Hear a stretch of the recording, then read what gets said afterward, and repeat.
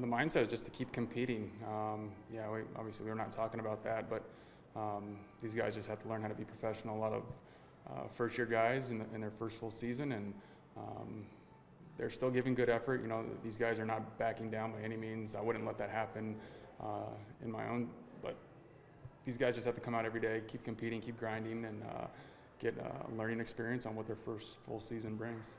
And then I know you guys have roster turnover throughout the season, but with a few more changes, Rudy getting called up, what are the difficulties, I guess, trying to put together a lineup on a daily basis, knowing that you have, I guess, new guys taking over positions on this team? The lineup is not hard to put together.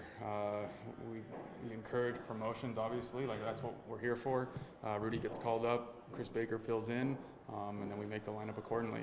There's no like special potion or any special lineup that we put out there. Just put these guys in the best position to succeed, and hopefully they do their job. Is the Burt bobblehead pretty realistic, do you think? He says the body looks like it did when he played, but the face kind of looks like what he does now, so it's kind of a good combination. Yeah. I haven't checked the stats recently, but you guys have been, as a pitching staff, near the bottom of the league in fewest walks allowed this year. Is that kind of the biggest mile marker that you and Burt can look at to say that you're having success in getting these young pitchers to do what you want them to do? I think just watching them every single day, we don't really have to pay attention to the stats. We know that stuff. Yeah, it's a good just tribute to what he does and what he brings to this pitching staff. These guys are young and with live arms, and we just want them to pound the zone and get ahead of hitters.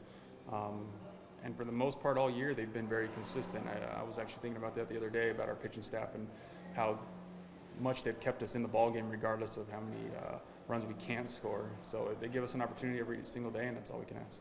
Obviously, you were a position player, and how much have you learned about pitching just working alongside Burt on this staff for this season? You know, a lot of the fundamental stuff and things I've never seen before. I've learned more about pitch calling and how to set up hitters and everything like that. Asking them what's a good pitch to throw in this situation and things like that help me when I'm talking to my catcher and communicating with him. So yeah, I've learned a lot in this first year, and hopefully I can learn more as I go ahead.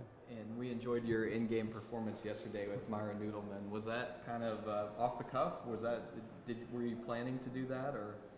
I wasn't planning on it until he came into my office before the game and said, "Do you want to do a skit with me?" And I've been around minor league baseball for quite a while now, and I've seen his acts like numerous times. And me as myself said, "No, don't do it." But I just thought my kids and my wife and everybody else would get a kick out of it, so I said, "Why not?" Just kind of lighten up the mood and give them a show. So.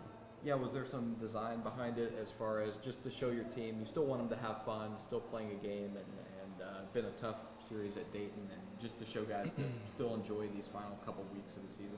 Yeah, exactly. You know, that popped in my head. I just said, hey, it's kind of the way things have been going lately. It's kind of fun for them to see me do that.